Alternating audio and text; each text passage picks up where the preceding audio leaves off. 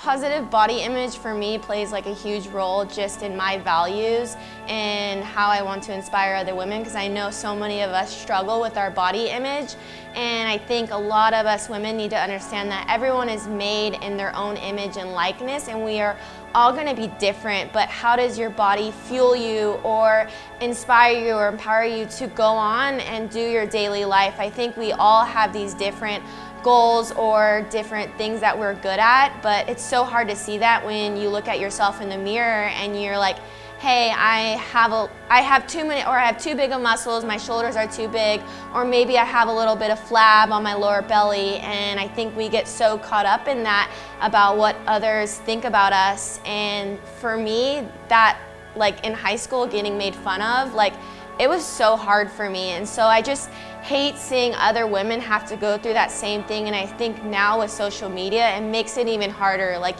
you see these models or other influencers who it looks like they have the perfect life, but they don't have the perfect life. I think we're all struggling with our body image, and so for me, I've always wanted to stay humble and real and authentic on my social media and share more about like, hey, I also have these same struggles. Like I got a comment one time on my Instagram like, hey, how can you train 5 hours a day and still have like no abs and have a lower like belly pudge? And for me, I'm like,